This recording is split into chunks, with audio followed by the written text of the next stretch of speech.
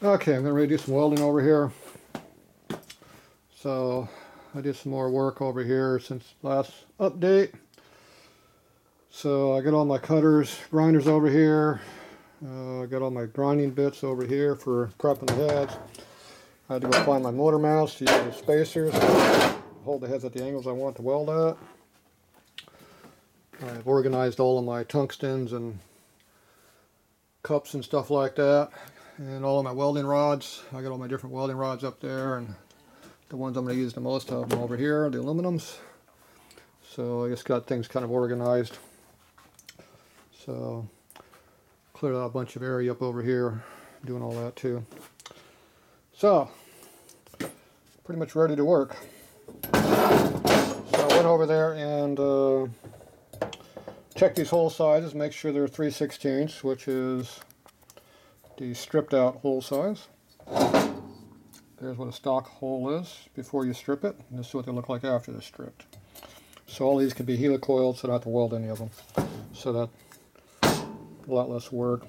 I am going to fill the hole up in here and over here, and I'll probably touch up these fins too. I don't like all these cuts in the damn fins. Nicks and stuff like that, so I'll clean them up. And I gotta do the nipple over here. The lip has been broken off, so I gotta do that also.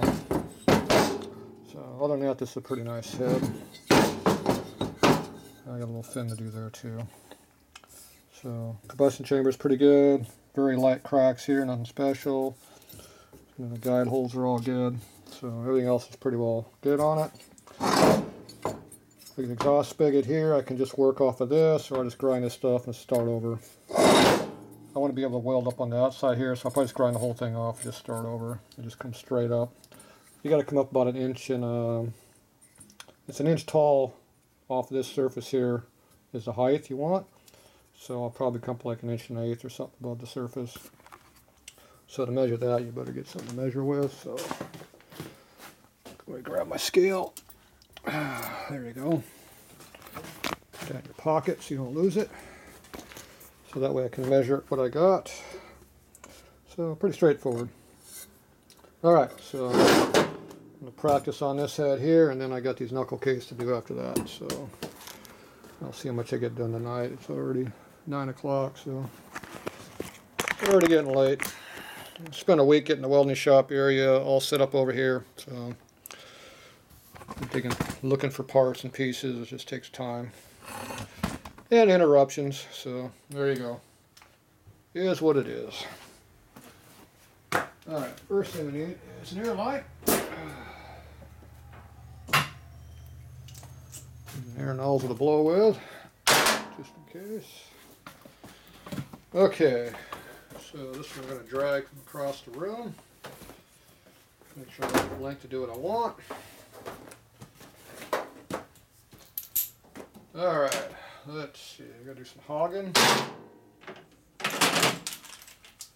One of those. This will cut the holes in the bottom to open up the ones on the side over there. Should be good to go. Get some oil in here. So it's been a long time since I've used these grinders, so whatever, put a little lube in them.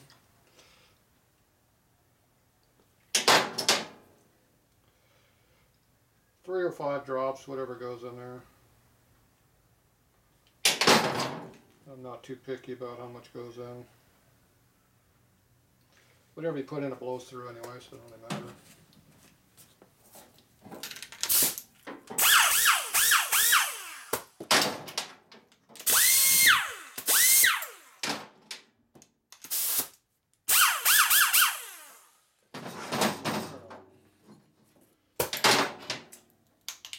First thing I do is cut the exhaust area off here.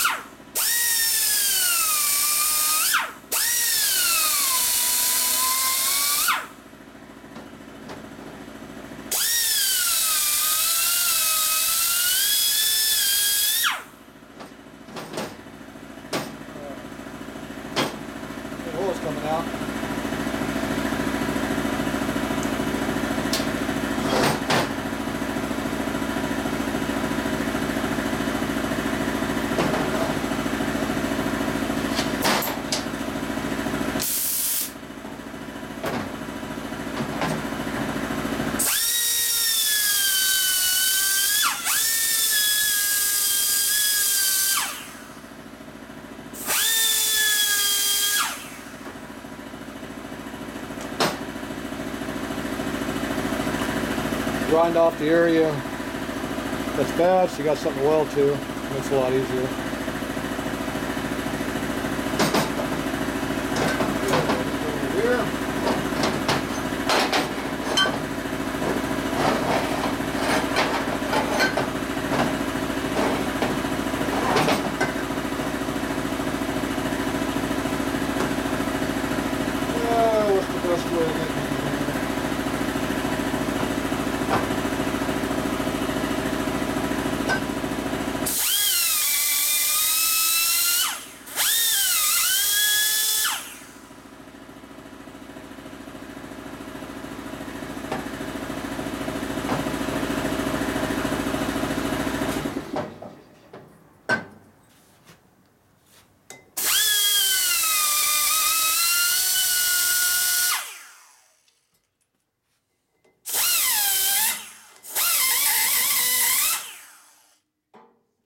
Load up my tip already. I don't know where my tip dip is at. Somewhere. Thought I saw some of Dad's tip dip somewhere. Where did I see it? Somewhere.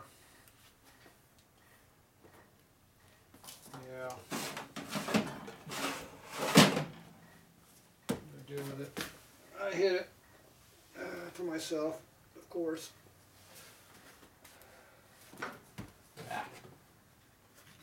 Tip dip.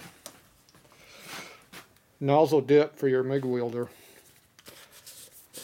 I can't find mine, so I'll use Dad's. Oh, this one's blue. Mine was red. So, the bit gets all plugged up. You put the dip.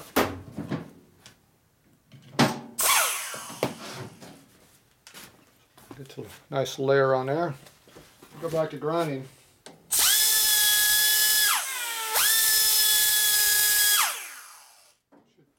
clean it out. Looks like it's cleaned out very well. It's trying to, but not very well. Alright, this one we're going to have to build up from scratch.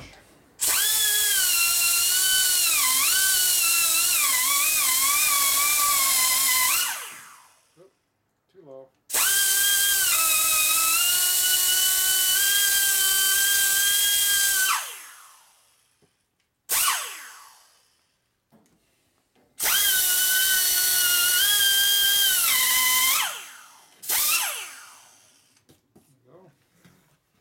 And unload it a little bit.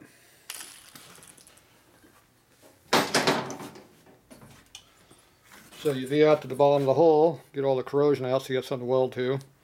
So weld that hole up solid, it'll probably melt this whole front edge away. And then this one here, I just cut the fin away so I can go right start at the bottom. Of course I nicked it right there, so I have to tack that now. And I'll probably weld it from this side here to clean that up too, because I don't like that sticking out like that.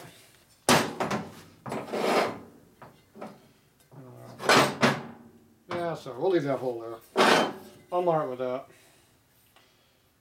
Okay, this here is fine the way it is. And these little nicks I'll hit later. Alright. These motor mounts come in real handy, Sportster motor mounts for laying your head on. So first thing I get this head warmed up. We'll do the welding on the exhaust side to get it nice and hot. And then we'll come back and do the smaller stuff later. So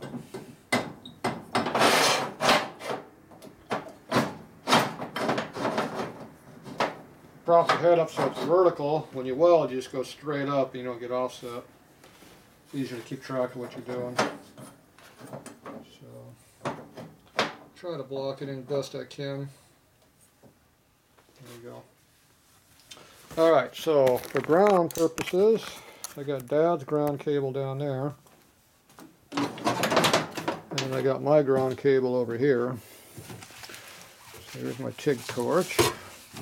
It's a Speedway Motors, Speedway Motors, but Speedway welding torch. These are the best torches they have out there.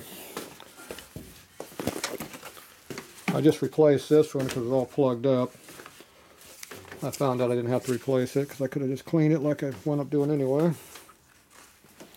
So they hold up really, really well. I got that old one I threw up here somewhere, I think. Crap up over here. Yeah, what I did, I threw it over there somewhere. Anyway, you can, I've been burning that other one up for years. It likes heat. Okay, so I got my welding gloves here. Here's my foot controller here. Here's my welding ground wire cable here.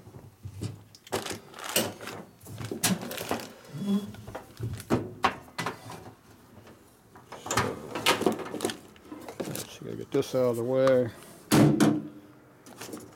need to get this all the way where we're going to weld to. So this is our foot controller. I want this to be over here when we get to it. I like having access to the whole table here, so I'm going to pull off another loop.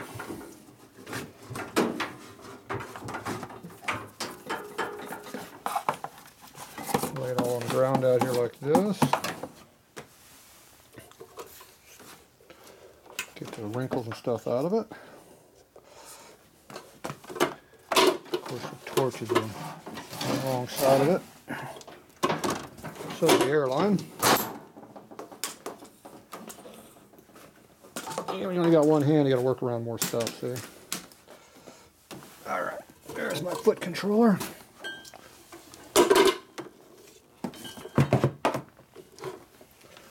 All right, so I got access to go wherever I need to, over here, over there, wherever I need to be. Okay, the access a little bit over there. Try any tunnel out of the way. Okay, there's my welding torch. Get the wrinkles out, like that. Just gonna get this nice holding fixture right here I can use. There, like that. Okay, so now we got our ground over here. So what I did was I put a bolt right here to the workbench. So all I need to do is run this down here like this. Like that. And we're grounded. So once that burns in there, we should be fine. Still got access to my switch. Okay, that looks pretty. The only problem with that is we got a sharp edge right here because it's not made to be that way. See how this one's cut away? So I don't like how that one. I don't like how this side's real sharp like this. So if you don't like it, you know what you do? You make it rounded. I got a rounding tool right here.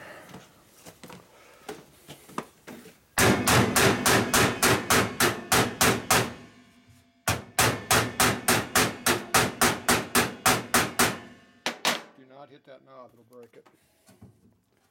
All right, there you go. So now that won't dig in just like that. Works pretty good. I can fine tune that a little bit more. For now, it's fine tuned good enough. Precision adjustment. You like that? All right, so we're on aluminum. Where's our amperage at? 225. That should be a little bit higher, at least 230-ish. And let's see, where is my?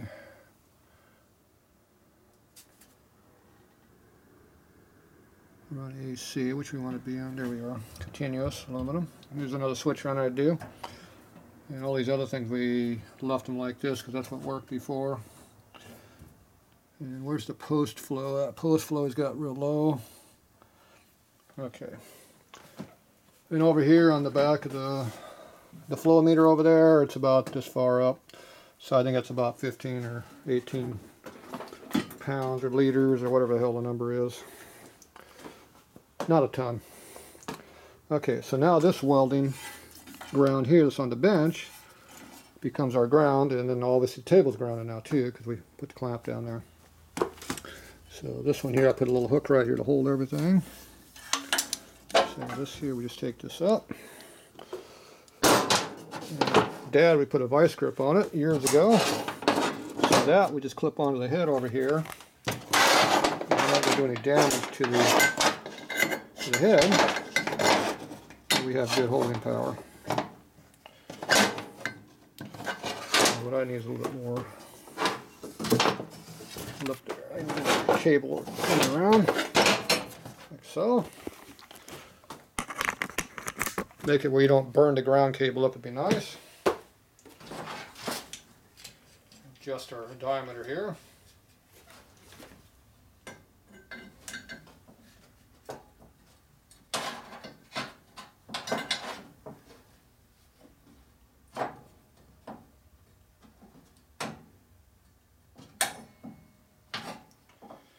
Alright, all done.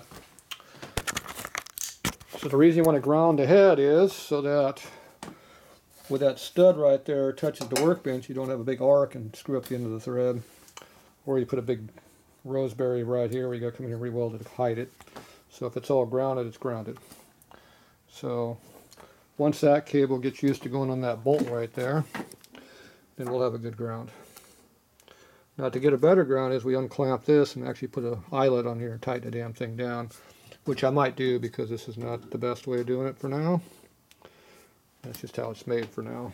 But we can take that off. You can also go right down here, the main lug right here. It's right there. I come right off of that with another piece of cable and just go right to my bench. And then that would be permanently attached to this. And you don't have to worry about all this ground clamp all over the place anymore. So I might do that too. Because more than likely, that's not going to ever move from where that spot is. At least not very much. So, anyway, we'll see. The ground, if it was all right the way it is, we'll probably just leave it. Okay, so all that's done there. So now it's just a matter of preheating the piss out of that with this. Now, somewhere, I need a rosebud tip. That I have not found yet. So I'm going to go look for that. I think I know where it might be.